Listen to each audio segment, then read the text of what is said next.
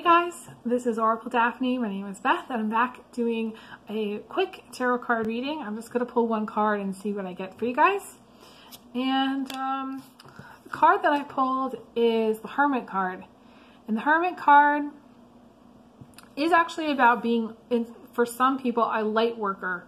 Holding the light for somebody else. Being the light for somebody else. Being at the right place in the right time to help somebody else out.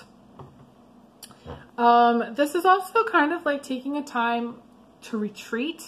Maybe spending a little time in like a man cave, or what do they call the she shed, you know, kind of retreating a little bit from social activities, or engaging with people a lot, taking time for yourself. This is about thinking things through before making any decisions. And, yeah, this is about, needing to make sure that you're doing things that are important, because for some, this is where, you know, money might become all that matters to you.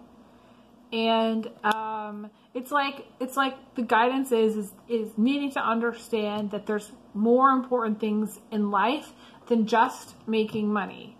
All we get is time. And it's funny because this card is about retreating and, you know, spending time alone, or spending time away from, you know, being social, or maybe taking time out of dating. And so all we have is time, so utilize your time wisely. Spend your time wisely and do things that are free. Do things that feed your soul, and try not to obsess about money. That's the main message. I send everyone big hugs, big kisses, and I'll talk to you guys again soon. All right, take care. All the best. Bye.